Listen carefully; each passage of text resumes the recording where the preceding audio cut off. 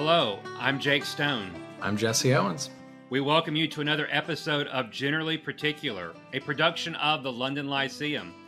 Generally Particular is a show dedicated to discussing and reflecting on the whole Baptist story. We are a show by Baptists, about Baptists, and for Baptists, as well as Anglicans, Methodists, Presbyterians, Lutherans, and even the Muggletonians and ranters that may be out there. I'm a Calvinist Baptist. Jesse is an Arminian Baptist. In the 17th and 18th centuries, we would have been known as a general Baptist and a particular Baptist. So we've brought those together in what we think is a fun way to form Generally Particular. Now, those who are watching this episode can see that Jesse and I are not in our normal locations. This looks like a hostage video. We are in an undisclosed location, trying to be safe from the magisterial reformers who may be coming after us, and even the new group we've learned about in recent days, Baptist nationalists. Yes, always. I tell you, I've learned in the last 3 years more groups in Baptist life that have been created out of thin air than ever before. No, the thing is that Jesse's in the doghouse, so that's why he's in the basement of his house recording this. Yeah. I am at my friend Zach's place because my Wi-Fi at my house is having issues the last couple of days. And so for me, you who may not know, Zach Williams is a PhD student at Southern, one of my dearest friends. We went to college with together at William Carey University. But I have something that I think people will find funny that Zach said. When we first started this podcast, I asked Zach if he listened to it. And his response was, I have to listen to you every day. Why would I listen to it even more? Now, I think that must imply, Jesse, that what you have to say must not mean very much. So anyway, I am thankful that I can come down here, and he lives right down the road from me now, and so we could make this an emergency location. It's kind of interesting if people think about it. I have recorded in several places the podcast because I am technologically challenged. So yeah, here we are. Well, I'm actually in the playroom at our house, so I turned it towards this wall so that there weren't toys everywhere. But again, now it looks like a hostage situation, so maybe I would have been better the other direction. I think it'd be great. You know, we're always in need of funds at the London Lyceum. So, you know, Jesse is in his location to give a plea for not a ransom, but a donation. So now we want to start. Today's episode is entitled Baptist Buffet, which means we're going to talk about many things. So this is going to be a very unscripted, probably short episode so that we don't say anything that would get us in trouble. Did you want to talk about the debate from last night? You wanted to start with that? So if you're listening to this is the night after the second Republican presidential debate. And if you thought the first one was rough, well, let me just say that when the debate ends on arguing over the curtains and trying to play Survivor, well, what can I say? We're a long ways away from the days of Lincoln, Coolidge, Eisenhower, and Reagan. We're used to arguing about carpet and all sorts of things. So that's true. Maybe they needed a Baptist preacher moderating that thing last night because he has experience with such trifles. Needed a committee or something. Yeah. So we want to start, first of all, we forgot to do this the last time, and that is that Jesse, a few weeks ago, because Jordan Jordan Stefaniak lives to make pictures of me and Jesse, especially me. They're terrible. My candid moments on here. I used to be baffled why Jordan wanted this to be recorded on video and audio, and I know the reason now. So a few weeks ago, Jesse shared one of those captioned faces of me and asked the Twitter/X audience to caption my face. So we'll go with a few that were mentioned.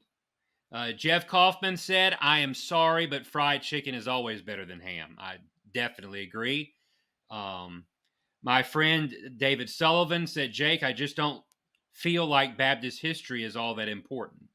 Um, Jesse's never said that to me, thankfully, so I wouldn't have to make that face. I would never say that.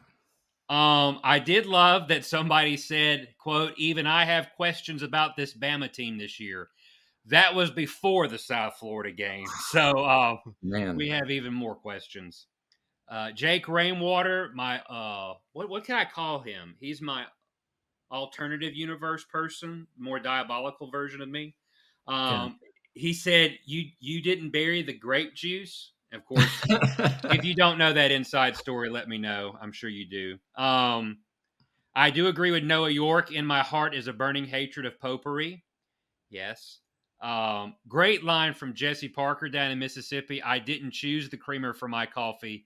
The creamer chose me. And then finally, Jordan Senecal, who he doesn't work at the library up there in Canada anymore, but I used to say he was my Canadian alter ego because we're both JSs and worked at libraries at Baptist institutions. He said, quote, I can remember it like yesterday when I asked R. Albert Mohler Jr. into my heart. So, hey, did we mention Ben Stratton? Go ahead. What did Ben say? He put the Baptist flag up and said, I pledge allegiance to the Baptist flag. You know, somebody asked me, well, we're recording this a week from tomorrow, or we're recording. This is a Thursday night we're recording this. Look, folks, I've had Hebrew today. I've had Hebrew for 7 weeks. I'm exhausted.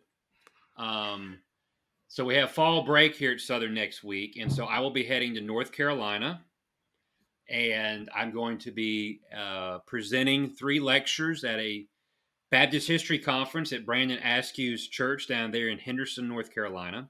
And someone asked me what the lectures were, and I said, I didn't have to create one. I'm just using the outline from the flag, the book, the blood, the blessed hope.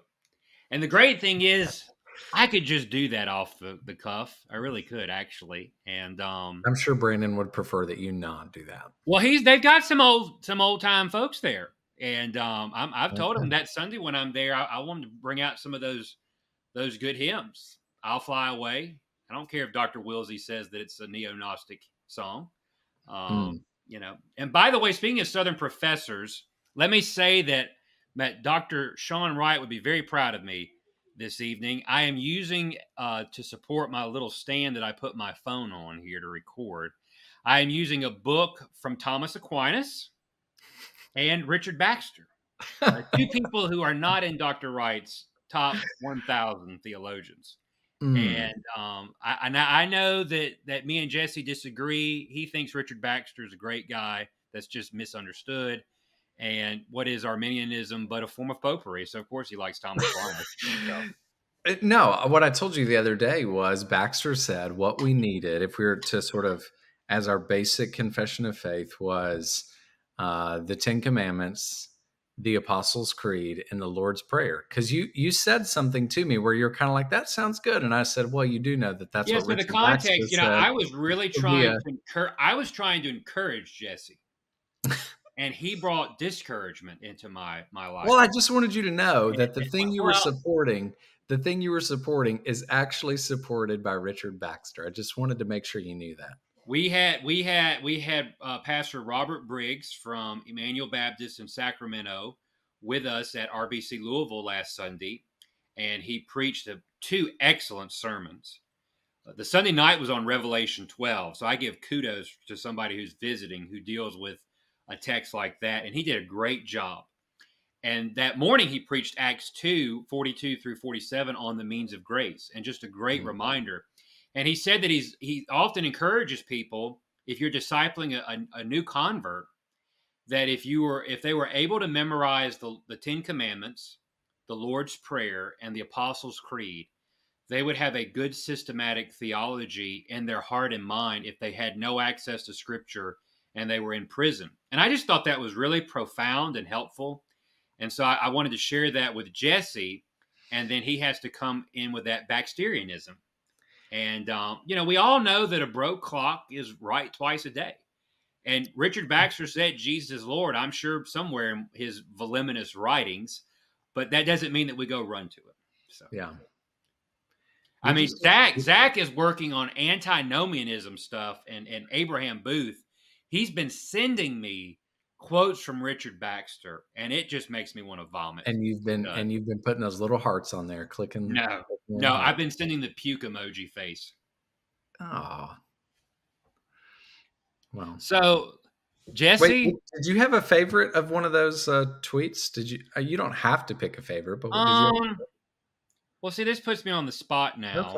Okay. I mean, I got to chuckle. I mean, I probably chuckled the most.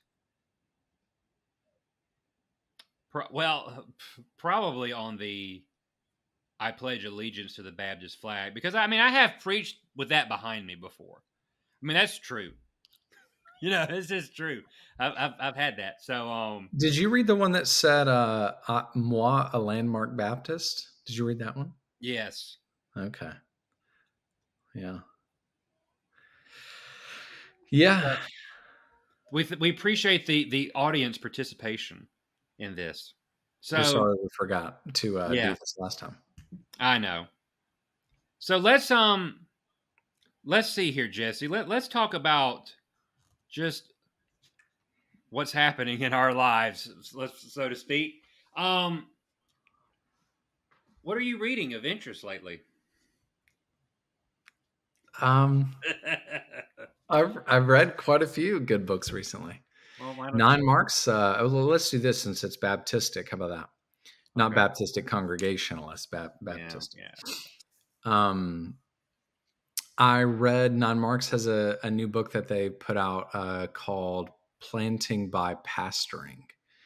And so I have been involved in church planting for the last 7 years. And a lot of the church planting books that I've read or that have been recommended to me are just kind of like church growth books. It's like, here's how you get a bunch of people to show up at a grand opening service, or some of them call it a launch service.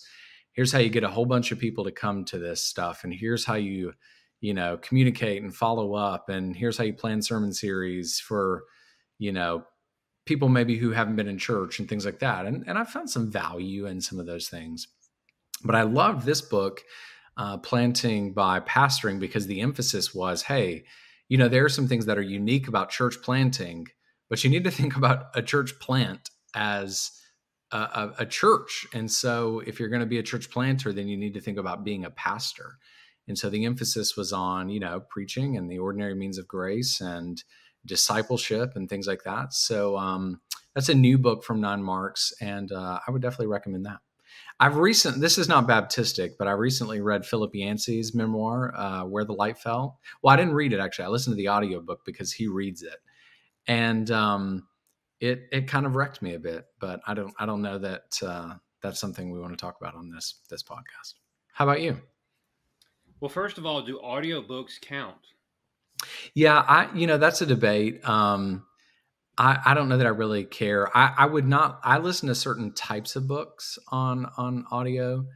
I've only recently started listening to audiobooks. So do you want me to mention some of the other ones I've listened to? No, we'll keep that off the record. Okay, for your sake. But one of them is by a former Baptist. Yeah, we'll keep that off the record. Okay. For your sake and mine. Okay. We already have been classified in some ways. We don't want to add to that. So we don't want people to think we're too liberal on some things. It wasn't Bernie Sanders' latest book. Let me make that clear. That's not what Jesse was listening to. He's more of an Obama guy. It was actually a book about Abraham Lincoln, who had Baptist connections. Okay, yeah. So both Jesse and I have recently read, and Then There Was Light, which is John Meacham's recent biography of Lincoln, and I enjoyed it much. It's kind of interesting to me. So I'm currently reading a book right now, just for my own sake, that explores the New Divinity movement and its impact on Baptists. And Lincoln's theology was hardly confessional orthodoxy. We would not say that. But he was raised in basically a primitive Baptist church.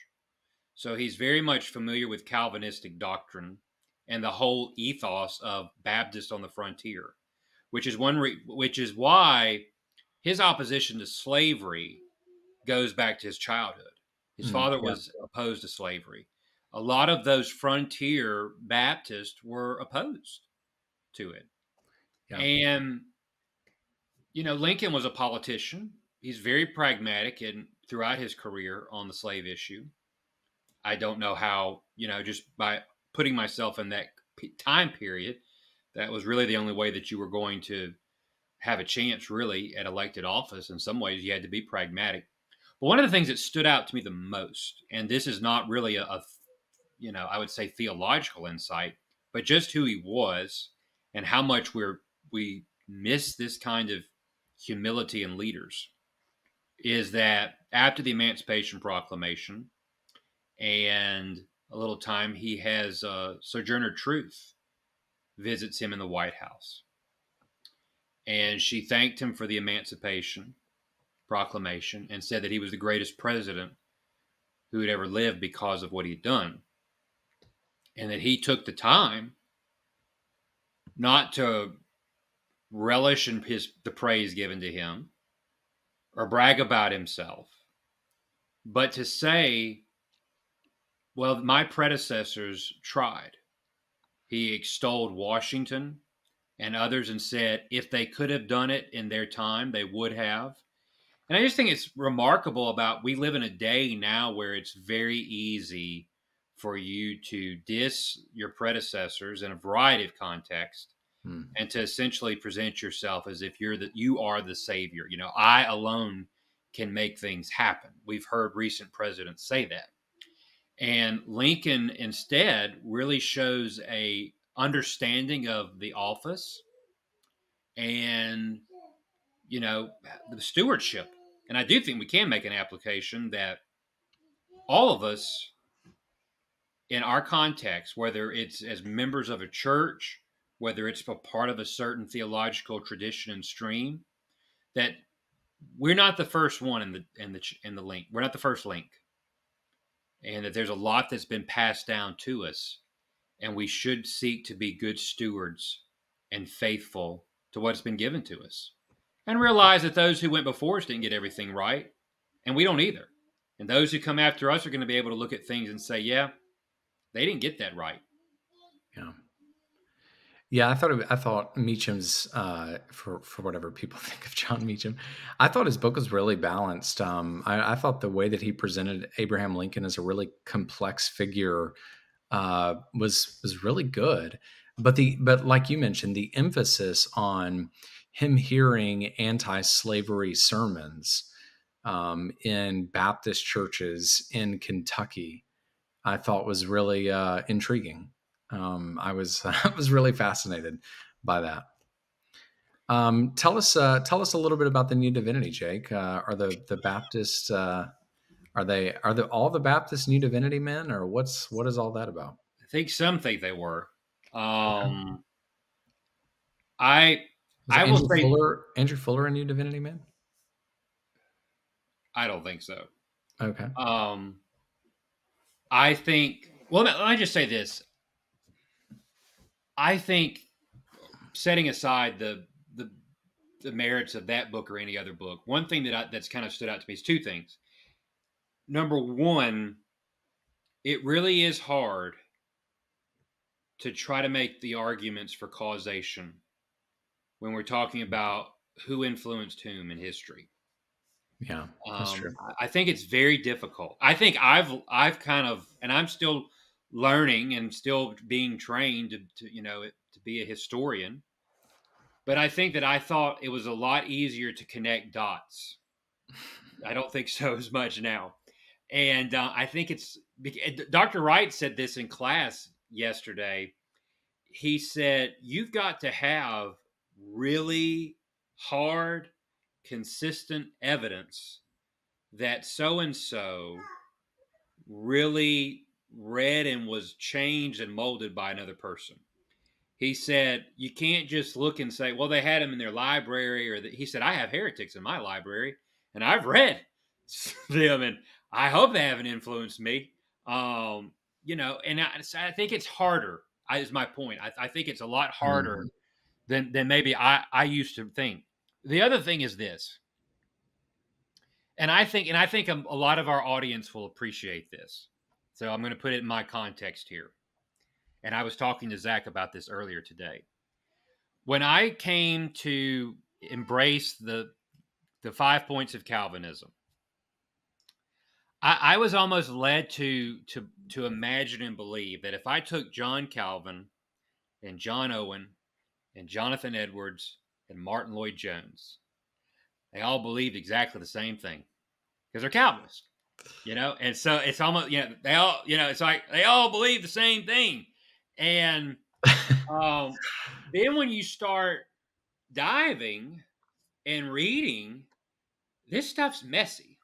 It's complex because everything that's one thing I do appreciate of this book is that, you know, everyone's got a nuance somewhere. There's some shades in there that aren't really black and white, but they're varying degrees of gray. And I think it's helpful. And Jesse and I have talked about this before. When you have confessional boundaries and beliefs in your own heart and mind, where you are settled where Scripture teaches and what is the most consistent application of the Bible, then when you do history and stuff, it's not going to, you know, shatter you, or you're not going to be afraid of following the evidence and looking at things and being able to say, you know, this person got that wrong. And, you know, I still appreciate and respect this individual, but I think they were off here. And I think that's being fair and being honest, and also saying these were human beings. I mean, if you and I were to sit down and somebody go through every major heading of systematic theology with us, and then ecclesiology, I mean, what varying shades would we have that might even, I mean, I'm a Second London guy. I think it's the best expression of scriptural truth. But I promise you that if I am more convinced of this today than I was a week ago, that I think that there is a sense in which what the confession teaches can't be argued. But I also think that depending on a person, you can articulate some things differently than others. And that doesn't make you unconfessional, or it doesn't make you somehow, you know, opposed to it. And I don't know if any of that made sense, but I'm just trying to say that I think that theology and history is more complicated than we sometimes think. Yeah, but that texture is what actually makes, and in part is kind of what makes it fun. And great, or in the words of Dr. Betts, my Hebrew professor, great sorrow. No, what I feel every day when we have. Well, so I mean, a couple of things. I read people that I respect and that I hold in high esteem: Baptists, Calvinist Baptists, Arminian Baptists, you know, other maybe Congregationalists or Presbyterians, especially in the 17th century. And you can read things and think that is incredible. I'd love to tweet that. And then you can read 2 pages later and think, Lord have mercy. I hope no one ever reads that this guy wrote that. You know, Jake and I were joking about something not long ago. I don't know. This is probably 3 or 4 months ago, about something I was looking at, that one of the signers of the First London Confession had written, and then another that he had written like a preface to. And it's the kind of thing where you're just thinking to yourself, that's not exactly what I would have expected that this person would have done or this person would have said. And so instead of papering over those things, I think recognizing that maybe you wish someone that you admire would have said something different, or maybe they would have said nothing at all. is okay. Like you were saying a moment ago, Jake, our views on what we think Scripture teaches are not dependent upon finding affirmation for those views in historical figures. It's nice where we find it, and it's important to explore the tradition, but they're not dependent upon that. And I don't have to make historical figures say what I want them to say. I look for what's there, and there's something nice about that. Whether we always recognize it or not. If everyone just kind of regurgitated the exact same thing, I think we would lose something. Now, I will say something you're not going to like. When you were making that comment about John Calvin and John Owen and Martin Lloyd-Jones, I almost started to make an R.T. Kendall joke, but I thought, for the love of Dr. Sean Wright, I would keep that to myself. So, yeah, please do. And that's one of the things I can say is Jesse sent me a few weeks ago an essay that he has written on a Free Will Baptist theologian in general atonement, and I agree with it. But what I appreciated though is that it was a well written essay and made me have to go back and think through. Again, just refreshing my own self about the issues. And I think that too often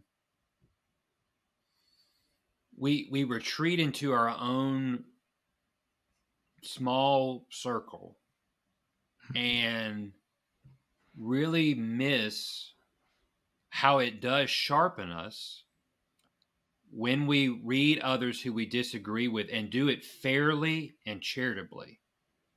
And I think almost we live in a very strange day where to be charitable and fair is somehow equated into, well, that means you endorse. And I just think that's a very bizarre place for us to be. Or that you're just soft. Yeah, I think that's a problem too. I think that there's something wrong that prudence today equals softness. Yeah. And it explains so much of where we are. And I'll even go a step further. Let's go ahead. It's late tonight. Let's stir the pot up here a little bit. A lot of people who want to be known today and who major on setting things on fire and having the little clickbait stuff. There's a reason why they have to reinvent themselves so much. Why they've got to, my pastor this past Sunday said, beware the men whose ministries are based on fear. And that you've got to listen to them and trust them. There is no substance there. There's a lot of sizzle. But we call this Baptist buffet. Let me tell you something. I'll enjoy hearing a steak sizzle and smelling it. But you know what? Hearing it and smelling it is not the same as eating it. I want to eventually eat that sucker. And so there's a lot of people who've got the pop and the sizzle, but they ain't got no meat. They have nothing. Yeah. They may have a small house salad, but they don't have the meat and the potato. And that's one of the things that was interesting in this class with Dr. Wright about Calvin. Whether you agree with Calvin or not, there's a reason we are still reading him, learning from him, discussing him. There's a lot of contemporaries of his day we don't read. They're not really read. Can I warm your little Calvinist heart? Well, I think it's a big heart, but go ahead.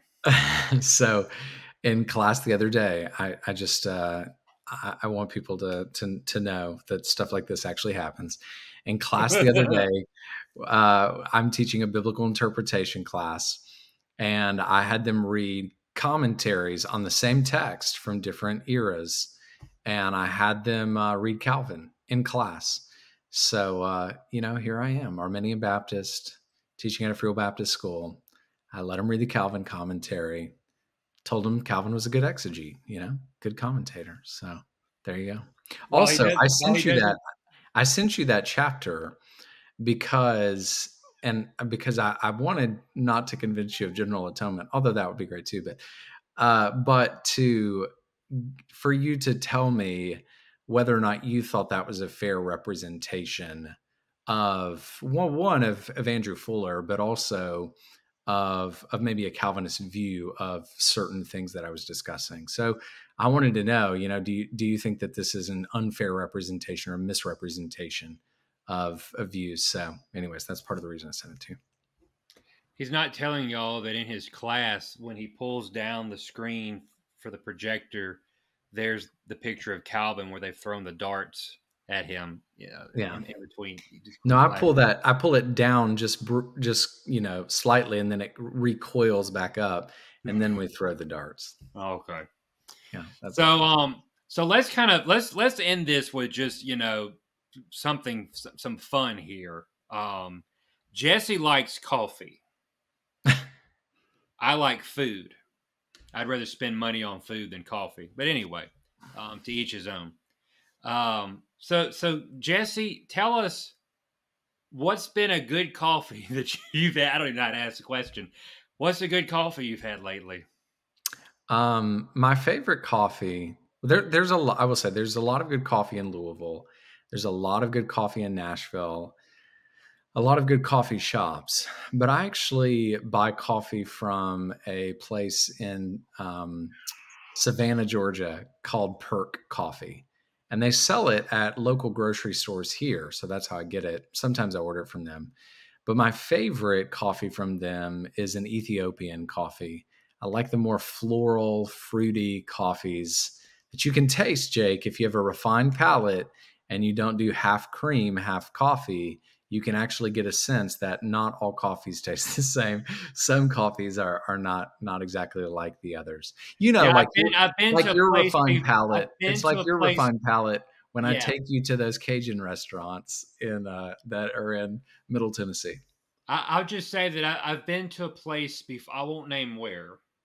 It's been several years ago, but I've been to a place that was trying to tell me, put it on your palate and you'll taste this and that, and I didn't taste it. You may not hold on now. You may not say that with coffee, but I've seen you turn up your nose at food. So that's what I'm saying. You just haven't acquired. When did you? I have always. I've eaten everything that was put on the plate before me when I've been with you. I didn't say you didn't eat it. I just said you made a. You asked me, and I told you. And that place isn't even a Cajun restaurant anymore. It tells you all you need to know. No, it's it closed. It's like a ramen restaurant. The best place that Jesse has ever taken me to go eat anywhere. I'm kind of interested to hear this. Was when he took me to, and this is a true story. I want people to know how big-hearted Jesse is. The best food I've ever had is when we were at ETS and he got me a cold sandwich out of the vending machine. That's the kind of guy he is. No, the truth is that the best place he's ever taken me was Monell's down there in Nashville. And the fried chicken. What did they have when we were? They had the was it pork chops or meatloaf or something else? Yeah, they usually do. Sometimes they have all three. Yeah, they'll do 3 meats, and then the green beans, the potatoes and gravy. The bread, and then what was it? Was it banana pudding? Well, they have. I don't know if you were a fan of this, but they have like a corn pudding that they bring with the meal. Yeah. But then they have a banana pudding sometimes for dessert.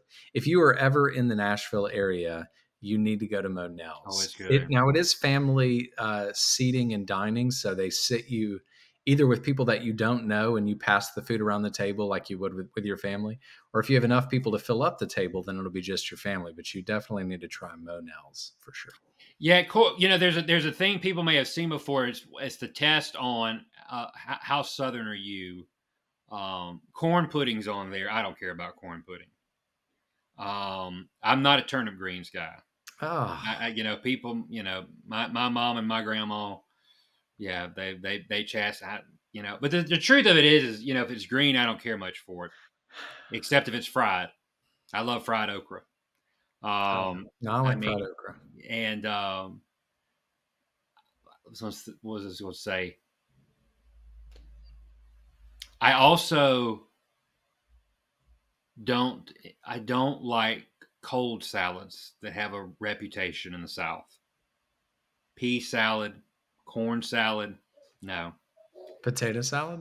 no, I don't like potato salad. Slaw? It depends on where I am. I'm not a big. I cannot stand coleslaw that's swimming in mayonnaise. I cannot stand that at all. How about okra and tomatoes? Like okra and stewed tomatoes. It's okay. My dad loves it.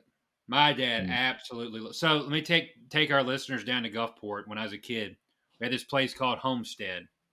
It's not there anymore. Sam's sits on its property now. Sam's Oh, bought it it out. closed too. And Homestead though was this country buffet place. Excellent fried chicken, excellent fried catfish. Fridays was seafood, and folks, this isn't Golden Corral seafood, okay? Seafood, which is all Jesse's ever had. Seafood at home on a buffet came from the Gulf. All right, so it's real shrimp caught and fried. It all tastes the same. No. Let me tell you, Red Lobster and Gulf shrimp are not the same thing.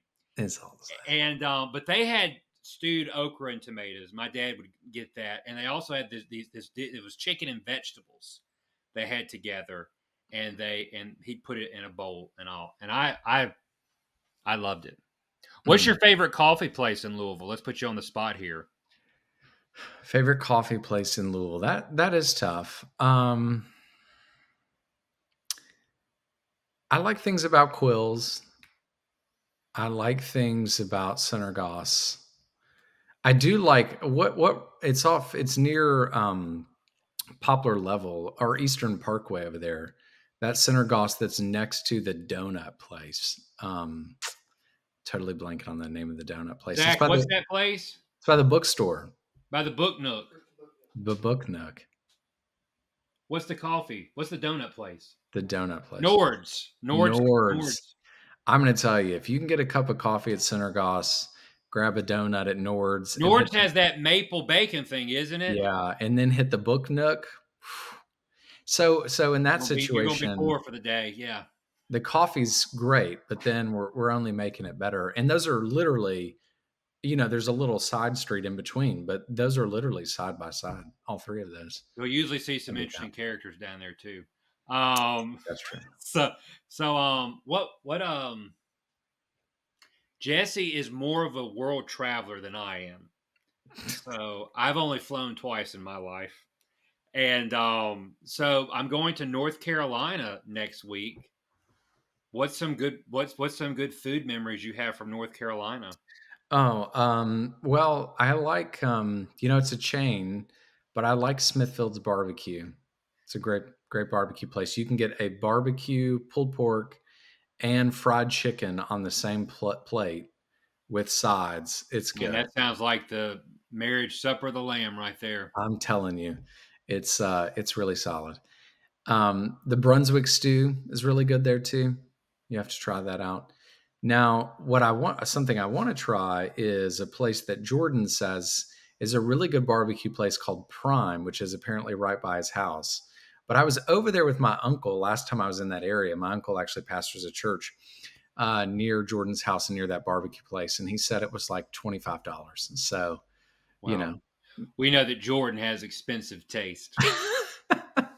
He only shops at Trader Joe's. So. Oh. Well, hey, since I go to Dollar Tree for groceries. If we're giving food recommendations, if you're ever at Trader Joe's, here's what you need to get. Don't worry about anything else. You need to go locate the dark chocolate peanut butter cups. They're like Reese's, but dark chocolate at Trader Joe's.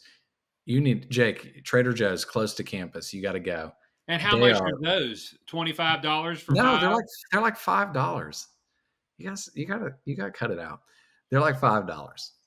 Maybe $5.95. I don't know, something like that. Okay,